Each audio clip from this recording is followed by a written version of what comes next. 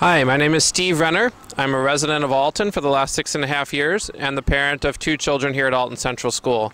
I'm also a volunteer as the communications coordinator for the Alton Central School Buildings and Grounds Committee. And I'm here today to take you on a guided tour of Alton Central School to show you some of the recent improvements made to the school and as well as some of the long-standing concerns, including the modular units here that we have at Alton Central. This is the first of 4 modular units that we will be addressing today. As you can see, this one's right at the main entrance of the school. And we're going to take a look inside to look at some of the issues concerning this modular. We're inside that front modular outside the main entryway. And just to show one of the issues with this one is that it is placed over top of the grease receptacle for the kitchen. So there is a drain line that comes out and ends underneath this modular into a large tank, which creates some odor problems as well as maybe some public health issues. That main line is corroded to the point that any further maintenance on that line is not possible at this point. So there you can see the access hole in the floor. The other thing to talk about in this modular is that this structure is over 25 years old. There is not a significant amount of natural lighting that's here, which has been shown to increase student improvement, the more natural light that they have access to during classes.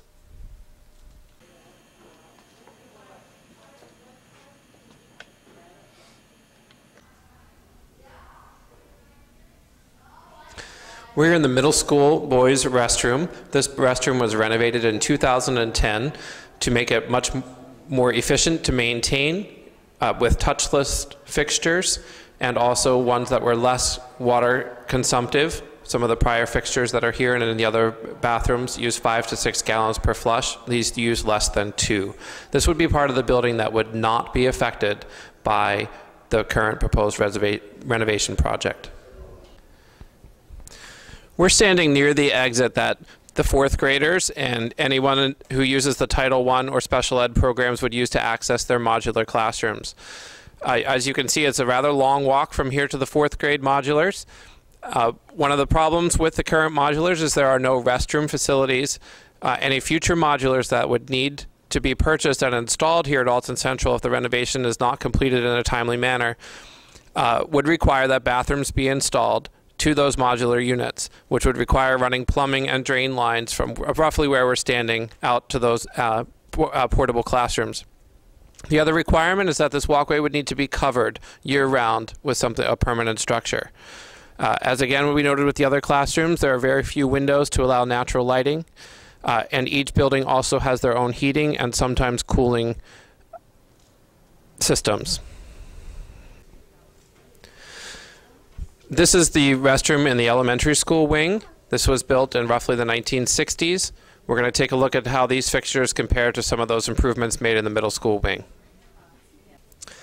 So we're in the boys' restroom in that elementary school wing, again the 1960s bathroom. As you can see, compared to the middle school wing, these are not touchless fixtures. The toilets and urinals are all of the old high flow, hands required type. You can tell as well that this bathroom is just in need of some general cosmetic work as well as we look at cracked tiles, stained floors, and other wear and tear sorts of issues. We are in a 3rd grade classroom that is affected by, again, one of the other main drain lines that does not function properly. We're in a 3rd grade classroom, and the 2 adjacent classrooms that include 1st grade and preschool are also affected. As part of the renovation project, those main drain lines would need to be dug up and replaced. There is a noticeable sulfur or rotten egg smell when you come into this building as a result of those non-functioning drain lines. These are classrooms where students do occasionally need to be relocated when that smell becomes overwhelming and actual materials have bubbled up out of these sinks in past months. We are standing in a small access way from the elementary school that connects to the art and music areas that the students routinely use. Again, we're here to talk about some of the security concerns in the building. We have some, obviously, with the 4th graders and special ed students moving between modulars and the main building to use restrooms. Here we have 2 doors that aren't always securely locked and are also uncovered. Part of the renovation plan would be to enclose this walkway, giving added security to our students as they move back and forth between classrooms. I'm standing behind the school at the pickup and drop-off area that is used 2 times a day. This area would be covered if the renovation project moves forward, so that the students will have a sheltered area to gather both before and after school while they're waiting for their grown-ups. The parking lot will be renovated as well. It would be made clear that there would be a one-way pickup and drop-off loop. Although there have been improvements made in recent years, this is still sometimes confusing for parents. The parking lot will also be expanded to include almost twice as many cars as it does now by adding parking lots along the egress road here behind the school. We are now in a 5th grade classroom in the 1950s wing of Alton Central School, and we're here to take a look at the old windows. These are single pane windows. This entire wing actually would be torn down and replaced with a 3-story structure. More on that later. However, part of the renovation project would be to replace all of these single pane windows throughout the school with a double pane, low R rated, energy efficient window. Welcome to the Alton Central School cafeteria. This is where students have lunch. There are currently 4 lunch periods each day. If the renovation project is approved, that can be reduced to 3 lunch periods a day, which increases the flexibility in academic scheduling, as well as making it a little bit easier on the kitchen staff here. Should the gym warrant article pass, the back half, or this room will actually be renovated to become kitchen and food storage space, and the existing multi-purpose gymnasium would serve as the cafeteria. If the gym article does not pass, the rooms immediately behind this, 3 classrooms and the teacher's lunch area, will be removed to expand the cafeteria, and those classrooms will be relocated to a new area of the building. We are in the storage locker that formerly was the locker room for the Alton sports teams. This is where athletic equipment is currently stored. As you could see as you went by, the former shower room is used to store gymnastics padding, and actually behind the camera, which you're not able to see right now, is a non-functioning toilet and sink.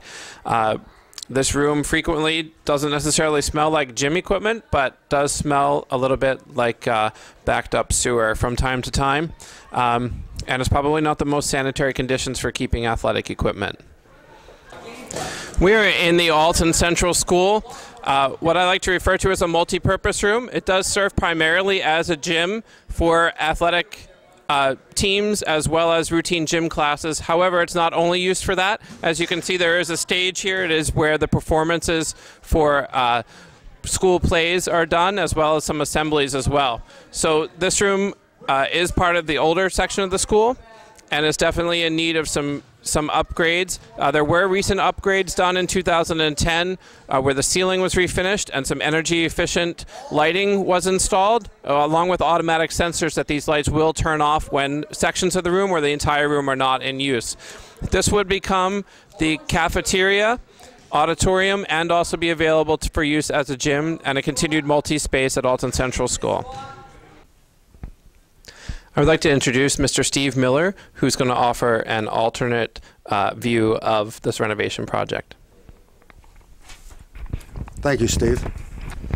I would like to begin by saying thank you to both Bob and MaryBee Longabaugh for the opportunity to present this opposing viewpoint concerning one of the most important issues being presented before the voters of Alton in the last 7 years. I also offer congratulations to our new principal, Sidney Leggett, who is absolutely up to the challenge of taking Alton Central School to the new level, to the next level.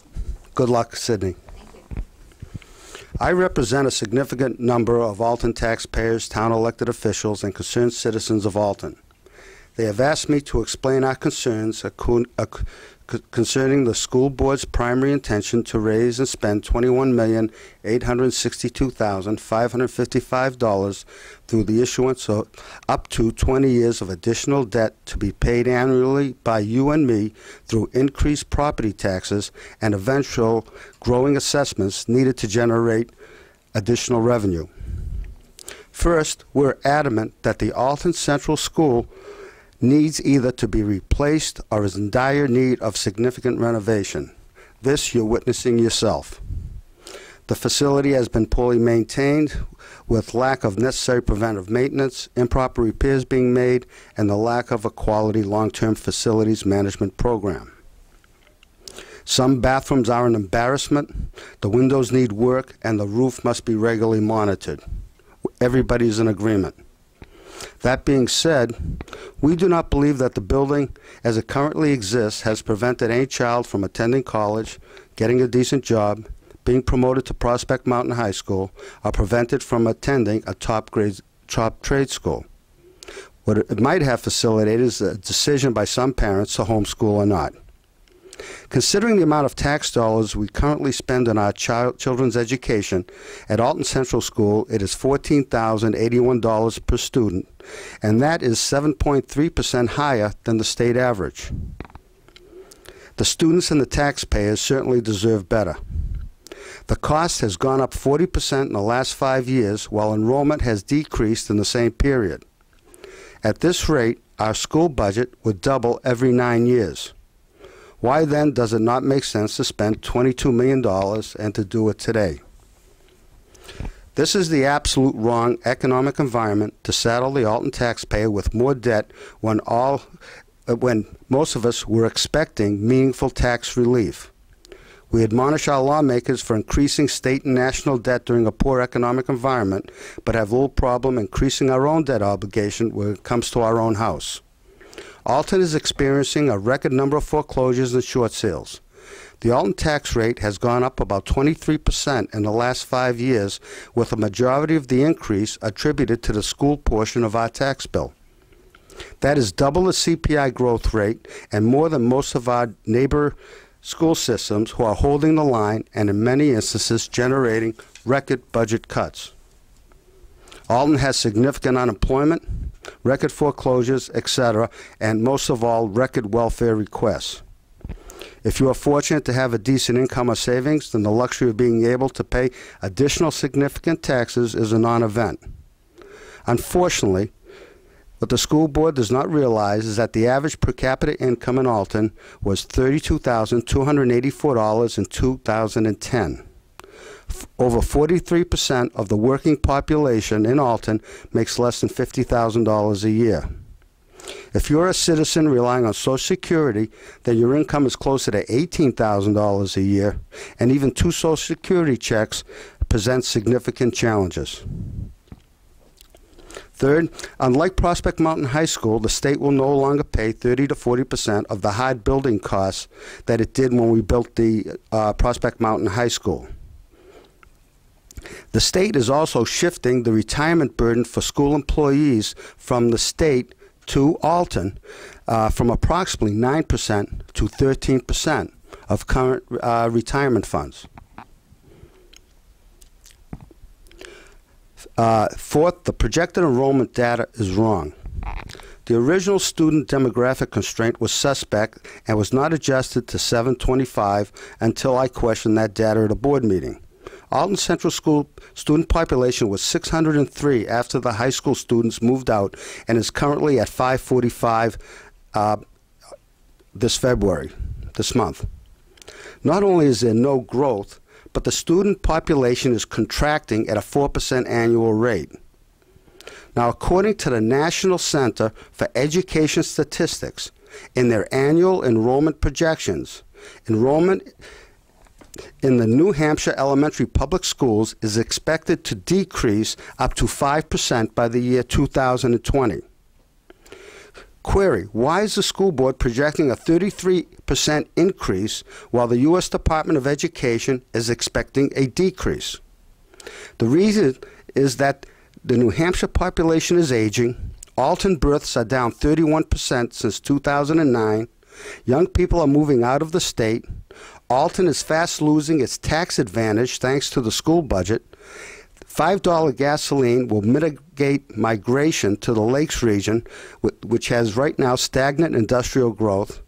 We have at best seasonal unemployment, a seasonal employment advantage, and we have no mass transportation alternative. Sixth, the plans call for a third story that will be vacant and unfinished until we approach the projected 725 students. If that does not happen, and the data says that it will not, then the mostly empty third floor fast becomes a very expensive storage space for a very long period of time. Seventh, the school board is requesting a second gymnasium. There's a separate warrant article for $2,070,000 for an additional gymnasium that also would create more cafeteria space. Yes, it would still remain a second gym, both totaling over 10,000 square feet. The question is, does the town of Alton need 3 gymnasiums within a 3-mile radius? Eighth, there's no plan B. It's either $22 million or nothing. Ninth, in 10 years, Alton has the ability to buy out Bonstead's share of the Prospect Mountain High School at a fair price determined by an impartial mediator. I don't know if that's the right solution or not, but if it is, then the problem's solved. In our opinion, it is our opinion that we need a new, renovated K-8, but not today and not right now. Our neighboring SAU school boards are reducing their taxpayers' burden, not increasing it. Why? Because they understand when it is appropriate to be fiscally conservative. When the economy turns around, when Alton people are no longer losing their homes, and when Alton taxpayers can afford a $22 million commitment, it is the opinion of a significant number of Alton taxpayers that we do need this new school, and we will fight to build it at that time.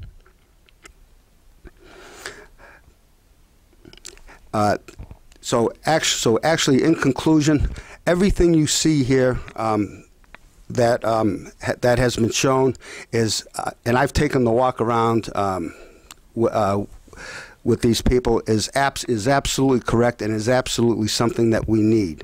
But it's something that we can afford to postpone for 1 or 2 years down the road. Thank you again for this opportunity.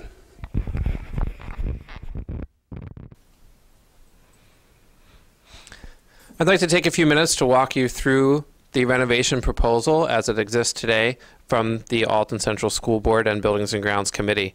The whole point of this renovation is to help the school to meet its mission statement of small enough to create a safe environment that inspires each child to excel. The main goal of this project, and that is our main goal of this project, 65% of the project costs go towards renovating the existing facility as it stands today. 35% of this project would go to expand or replace portions of the school within reason.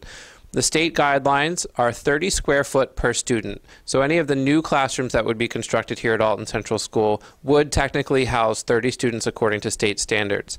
However, Alton School Board policy is to set those standards at a lower capacity. For 5th through 8th grade, it's 25 students per classroom. That would be a 900 square foot classroom. And for 2nd through 4th grades, it's 22 students. These numbers are significantly lower than the state standards, but are felt to be important for educational reasons to our students in Alton. Taking a quick look at the elevations here, put together by the architect, just shows the building from various perspectives as it would look upon completion of the renovation proposal. The next one up shows the whole site plan. Just a few highlights for what you're seeing here. As we saw out back, the existing parking lot would be redone to create a clear one-way drop-off and access point here for students both in the morning and the afternoon, basically replacing existing parking spaces and adding roughly 80 more paved parking spots to the back lot of the building, almost doubling the existing parking. All of the athletics field would be regraded and an irrigation system would be added while those fields were being replaced. Part of the rationale for that is to reduce overall maintenance costs and ease of maintenance as those athletic fields are used year-round. As you can see here, this iteration of the plan does not include the gymnasium, the new gymnasium. This is where the new gym will be constructed if it's voted upon by the voters of Alton. If that happens, our existing multipurpose space would also take over the role of cafeteria in addition to auditorium, assembly area, and the functional gymnasium. As we pan up again to take a look at the actual floor plan, the detailed floor plan, what you're seeing are areas in red would be newly constructed portions of the building. These would include the 3-story wing that would replace the existing 1950s wing, the oldest wing where we saw the single pane windows. These 3 stories are required to replace all 4 of the existing modular units that are currently in the school. This would bring all of our students and teachers into a secure building and would allow the building to have limited access to outsiders during the school day. Areas in blue would be portions of the building that would be retasked or significantly renovated as part of this process. This blue area over here would be a centralized administrative portion of the building, would include a larger nurse's office, centralized student services, including conference rooms, the principal's office, vice principal's office, and other administrative staff. This would help to increase the efficiency of that staff without having to move throughout the building throughout the day. Also, a portion here, this would be a secure double-doored vestibule where any guests coming into the building would have to sign in first at that main office before giving access to the building. This other red portion here would be a combined media center. Right now we have a middle school library and we have an elementary reading center. Both of these would be combined to produce this new media center. Portions of this would be able to be closed off for individual classroom use while leaving the rest of the library accessible to students as they come and go throughout the day. Other things that were discussed were this connector, which would now be enclosed and secured, so students will be able to get access to the art and music rooms from the elementary school without having to take the long way around the maze of the building, and also this covered parking area out back. So 65% of this project would be renovating the existing space. This would include new electrical, plumbing, and ventilation systems throughout the building. Right now, the measured airflow in this building is approximately 0.